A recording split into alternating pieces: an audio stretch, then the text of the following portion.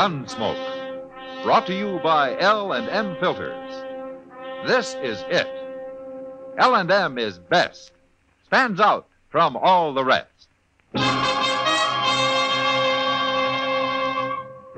Around Dodge City and in the territory on West, there's just one way to handle the killers and the spoilers, and that's with a U.S. Marshal and the smell of Gunsmoke.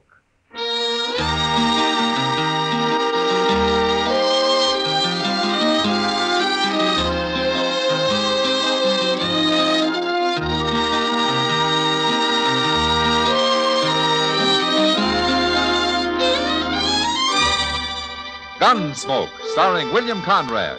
The transcribed story of the violence that moved west with young America. And the story of a man who moved with it. I'm that man. Matt Dillon, United States Marshal. The first man they look for and the last they want to meet. It's a chancy job, and it makes a man watchful. And a little lonely.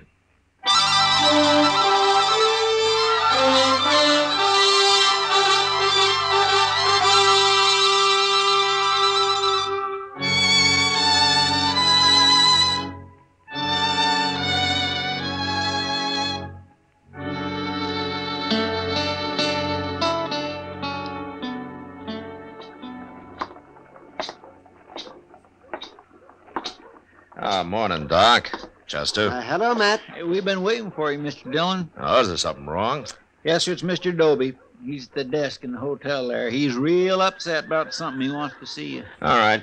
You both wait here for me, huh? I'll be right out. Yes, sir. All right.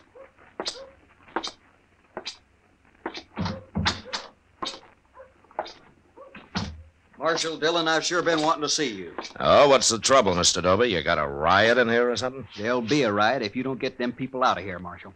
What people? The Daggetts, that's who. Well, who are the Daggetts? Big Dan Daggett, he calls himself. And he is big, too, Marshal. I never heard of him. He's only been in Dodge since yesterday. He's one of them mountain men from on west. He's a hunter or something, one of them real hairy fellas. Shouldn't be allowed around other white men. Oh, why not? What's he doing? He's setting in my hotel. I let him in before he told me. Before he told you what? It's better you see for yourself, Marshal. Room's right at the top of the stairs there. Well, okay, Doby, let's go. It's true, ain't it, Marshal, that I don't have to let nobody stay in my hotel I don't want. I guess so, if you got a good reason. I got plenty of reason. 3 men have moved out already. Well, that sounds to me like he must have a box of rattlesnakes with him or something. Worse than that. This is room here. This is a double room, isn't it? He needs it. Needs a whole doggone prairie. And that's where he's going. Now, you tell him, Marshal.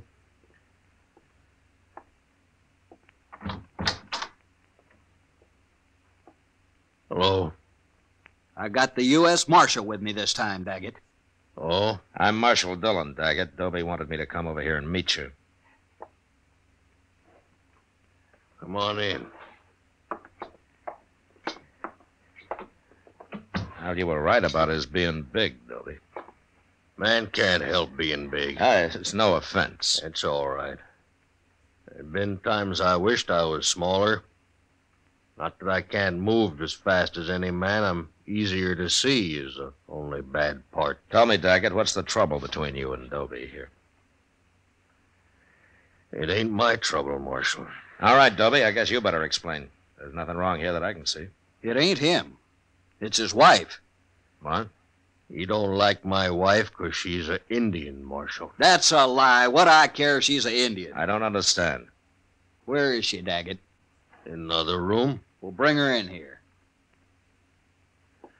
Doby, you know what I could do to you with the fingers of this one hand? Just the fingers. Don't forget I got the Marshal with me. I use the other hand on him. He starts ordering me around, too. Now, wait a minute. This kind of talk isn't doing any good. You're probably pretty good with that gun, Marshal. But I've killed mountain lion with this knife. I ain't afraid of anything alive and not many ghosts. Ghosts. You even talk like a savage. All right, that's enough, Doby.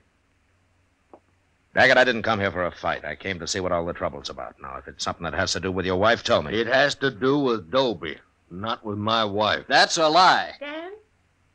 There she is. Look, Marshal. If it is me they are talking about, Dan, why didn't you call me? It's nothing to do with you. He was trying to order me around. At least he was, Dobie there. I only told you to get her in here so the marshal could see her. Well, now he's seen her. Now, what's all the fuss about? You're playing dumb, ain't you, Daggett? Wait a minute. I don't think he is. Tell me something. Where did you and Miss Daggett meet? Near Denver? Near Denver? I'm a mountain man, Marshal. Never been on the prairie before. What were you doing near Denver, Miss Daggett? I was sent there 4 years ago to complete my education. My father was a chief, Marshal. A chief? What chief? His name was Yellow Horse. Yellow Horse. That's worse. That's the worst yet. I don't understand either of you men. What are you talking about? Well, Dobie could tell that your wife was a Kiowa by the way she dressed. Well, she got to come from some tribe, don't she? Yeah, but being the daughter of Yellow Horse makes it even worse. Why? 2 years ago, the Kiowas killed some 18 settlers on raids through the country near here. Yellow Horse led them until he was killed. You never told me that. Is that true? I only heard my father was dead. They told me nothing else. Well, what difference does it make anyway? You wasn't on them raids. The feeling's still high against Kiowas around here, Daggett, but you're right. She had nothing to do with them. A Kiowa's a Kiowa, and we won't stand for him in Dodge. Oh, don't be a fool, Dobie. How can you blame her for what somebody else did? I blame that whole tribe, and especially her father. And I won't stand for her being here. She's probably as murdering as he was. Dobie. All right, hold it, Daggett. I'd like to apologize to Miss Daggett for bothering her. Apologize? Let's get out of here, Dobie. Now. No. You come here to throw him out, and you're going to do it. Dobie, I guess I'm a little like Dan Daggett here. I don't like taking orders very well either. All right, Marshal. If the law won't help me... The law won't help you. And don't you try anything else. Now, come on, we're getting out of here.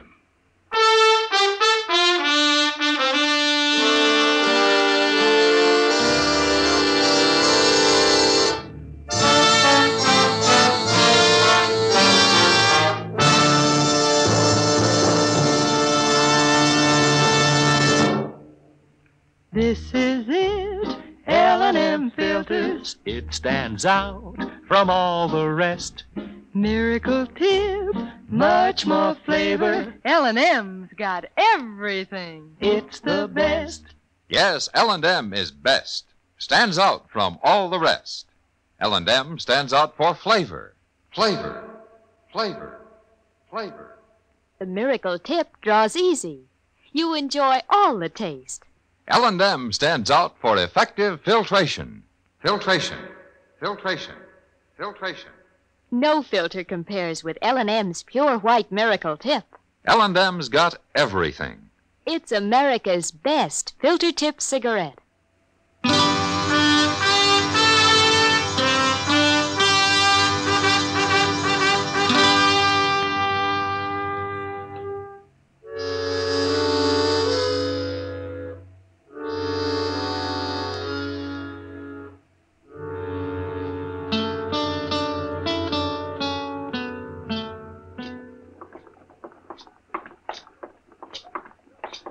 Mr. Dillon? Yeah, what is it, Chester?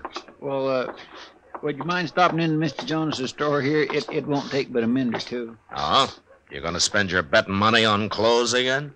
Oh, no, sir. I mean, well, you see, Mr. Dillon, I need a little string tie. For Sundays, kind of. Oh. They don't cost more than a quarter.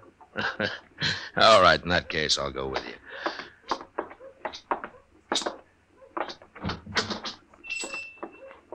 Well, there's Miss Kitty. Hi, Miss Kitty. Hello, Chester. The ties is hanging back over there, Mr. Dillon. I won't be long. All right, Chester. Well, you're as bad as Chester, Kitty. Always buying clothes. As Chester.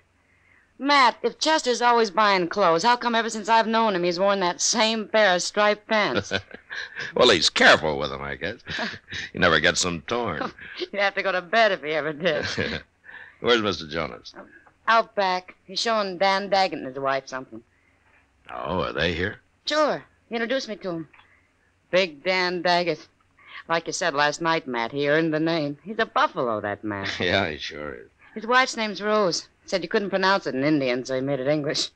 She's a beautiful little thing. Ah, she's prettier than most women around here. Thanks. Oh, no, Kitty. No, you're right. She really is. I guess Dan Daggett can't be all brute, or a girl like that would never have married him. Yeah, it's too bad Dobie over at the Dodge House can't see it your way, Kitty. No, Dopey's just not thinking very straight. Where's Jonas? Oh, he's out back, Roden. Oh, hello, Marshal. I didn't recognize you. Oh, here he comes. How you like it, Rose? Who's that, Matt? His name's Roden. He works over at one of the stables. Oh, that explains why he's too poor ever to come into the Long Branch. Jonas! Hey, Jonas! I'll be right with you, Rodden. Well, I'm in a hurry. Won't be but a minute. Well, I ain't waiting while you sell beads to her. Hey, wait a minute. What's she doing in here anyway? You stay here, Kitty. Yeah. She's got as much right to be here as you have, Roden. Kiowa woman, you gone crazy? Well, no. Then throw her out of here, or I will. The woman is my wife, mister. Your wife? Your wife? You'll have to throw me out, too. What? Now, look here, I didn't mean nothing. If you don't mean nothing, then don't talk. Sure. What do I care? It's your business. I don't care. And even if you do care, you shouldn't say nothing about it out loud. I ain't saying nothing. I gotta go now. I gotta go.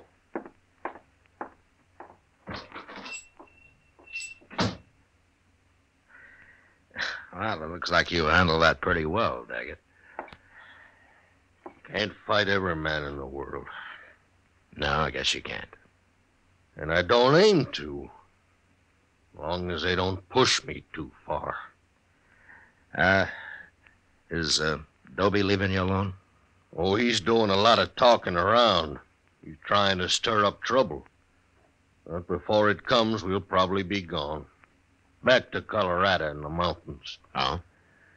But, Marshal... Yeah?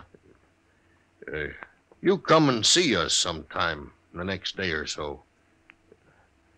Rose would kind of like that. Well, thank you, Daggett. It'll be a pleasure.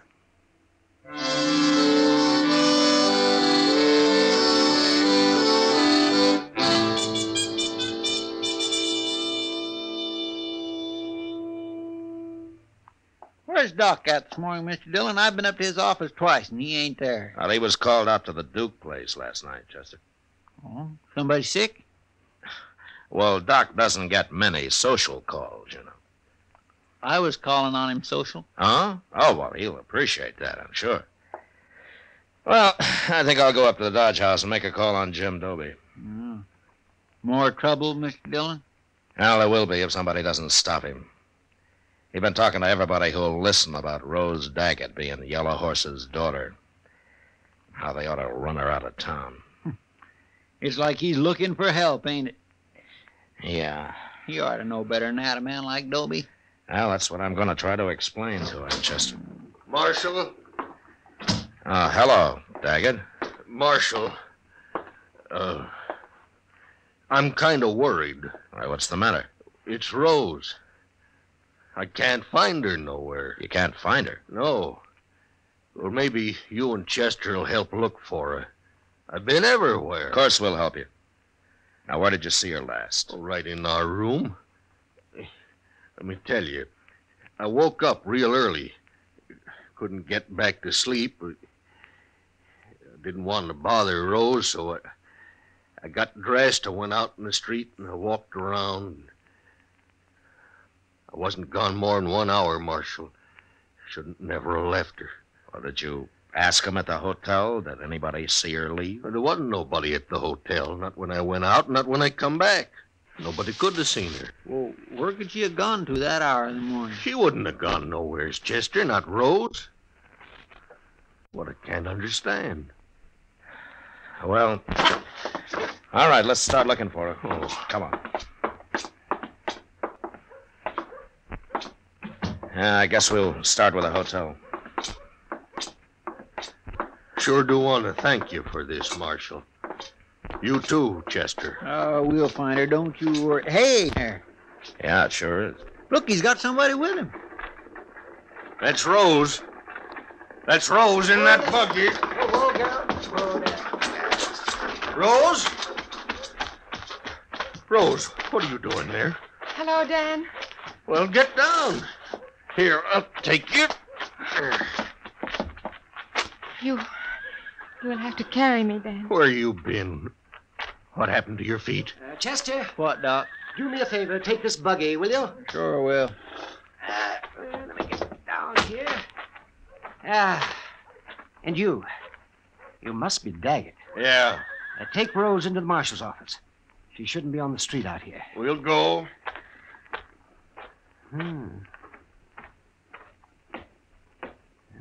She told me about her husband, Matt, but she didn't tell me that he was that big. Come on, let's follow him. Yeah.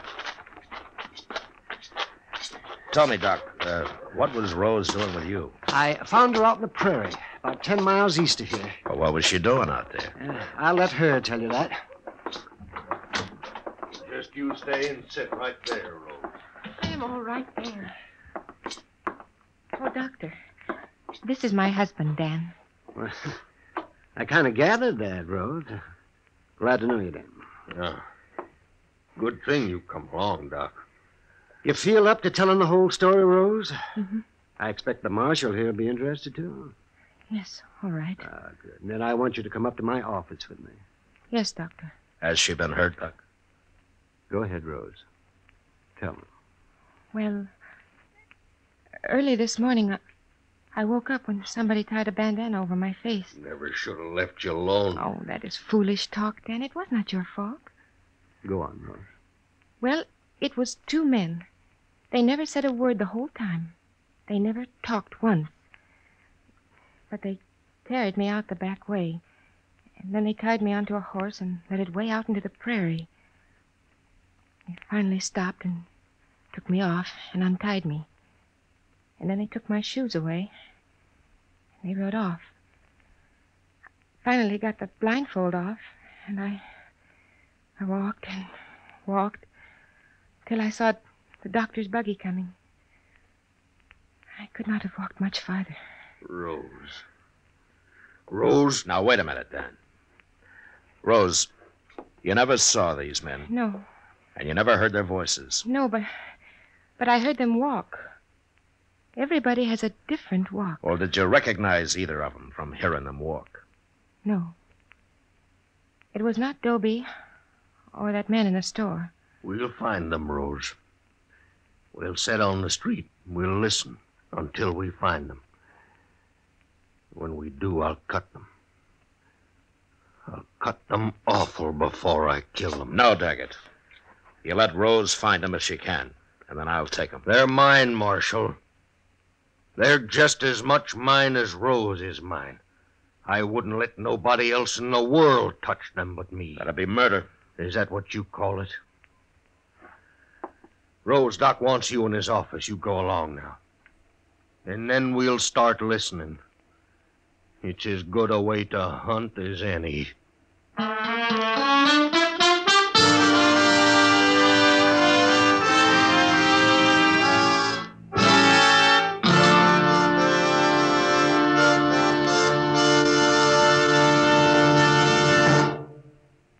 L&M is best. Stands out from all the rest. L&M's got everything. Everything? Everything. Best flavor? L&M stands out for flavor. The Miracle Tip draws easy. Lets you enjoy all the taste. Best filter? L&M stands out for effective filtration.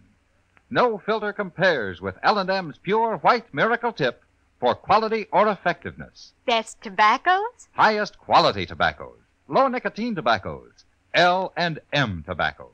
Light and mild. Every way, L&M is best.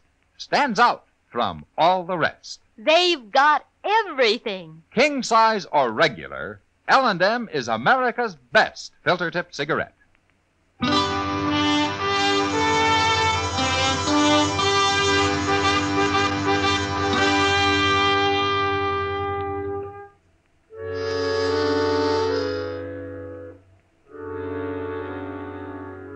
For the next few days, the Daggetts took up their post on the boardwalk halfway down Front Street. Rose would sit there for hours, her head down, her eyes half closed, listening to the footsteps of hundreds of men as they passed. And Daggett would stand at her side, his bowie knife in his belt, waiting with animal patience for a sign from his wife. But it didn't come. And I began to hope that for his sake the kidnappers had left the country and nothing had happened. And then the morning of the third day, Chester and I were loafing around on the porch of the general store. Oh. Where's the Daggetts this morning, Mr. Dillon? They ain't over there where they usually are. Well, I guess they haven't started yet, Chester. I swear every man in Dodge must have walked past there by now. All but two, maybe.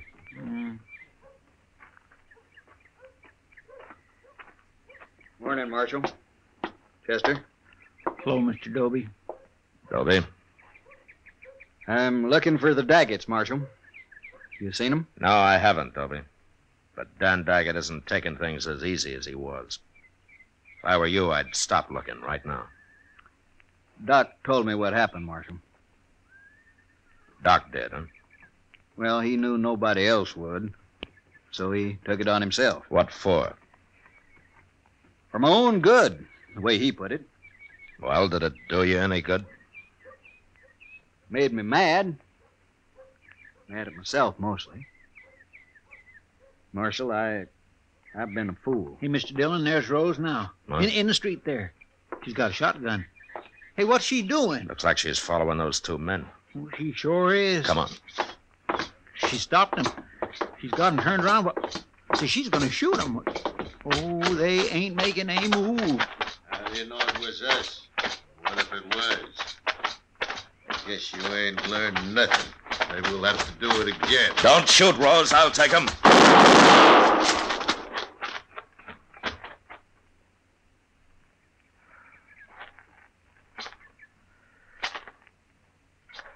All right.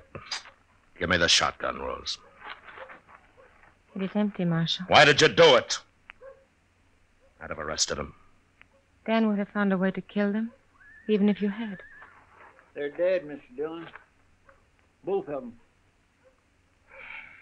Who are they, Chester? I never saw them before in my life. A couple of strangers, I guess. Rose! I'll go get somebody to give me a hand. Rose!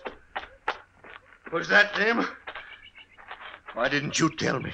What'd you run away for? Why'd you kill them? They are the ones, Dan. How'd you know? Where did you spot them? They walked past our table while we were eating breakfast. And you said you was going up to our room. I did go. Long enough to get the shotgun. Why didn't you tell me? Why'd you have to kill him? I could not see you hang for what happened to me, Dan. I'd have gladly hung for it.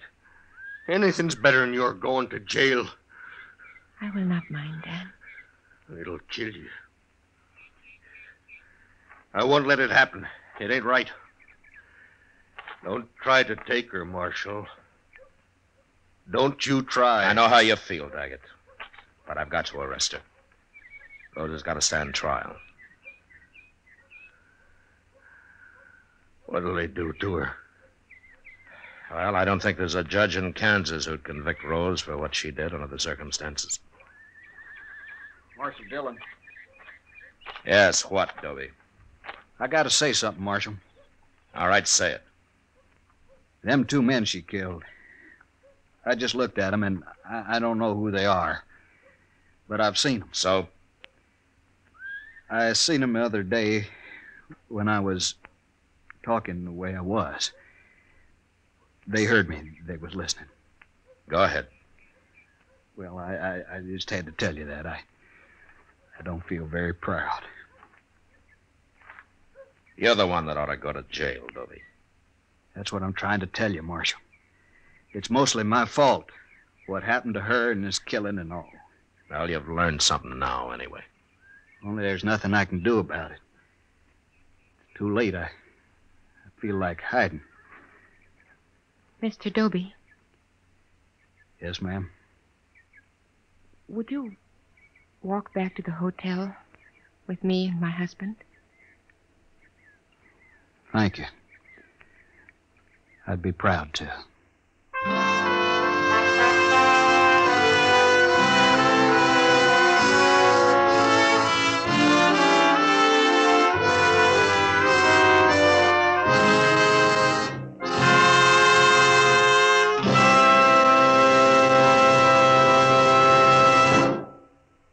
Now our star, William Conrad.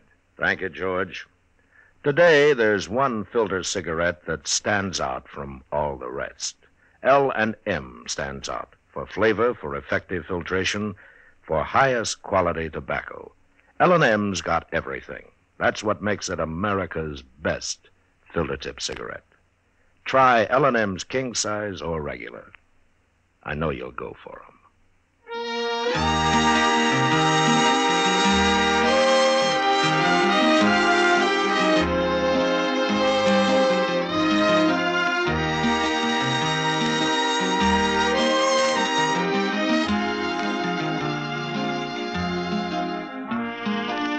Gunsmoke, produced and directed by Norman McDonald, stars William Conrad as Matt Dillon, U.S. Marshal.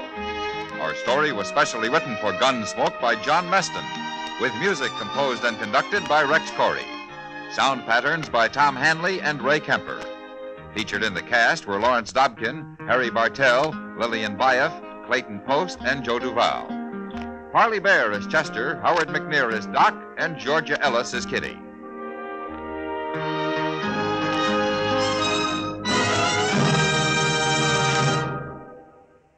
Stop! Start smoking with a smile, with Chesterfield, smiling all the while, with Chesterfield. Put a smile in your smoking, just give 'em a try. Light up a Chesterfield, they satisfy. Put a smile in your smoking. Next time you buy cigarettes, stop. Remember this. In the whole wide world, no cigarette satisfies like Chesterfield.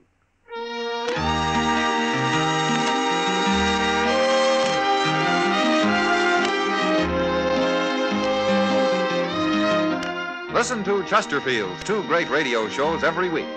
The Perry Como Show every Monday, Wednesday, and Friday, and Dragnet, Tuesday nights on another network. Remember, listen again next week for another transcribed story of the Western frontier when Marshal Matt Dillon, Chester Proudfoot, Doc, and Kitty, together with all the other hard-living citizens of Dodge, will be with you once more. It's America growing west in the 1870s. It's drama. It's Gunsmoke. Brought to you by L&M Filters. This is the CBS Radio Network.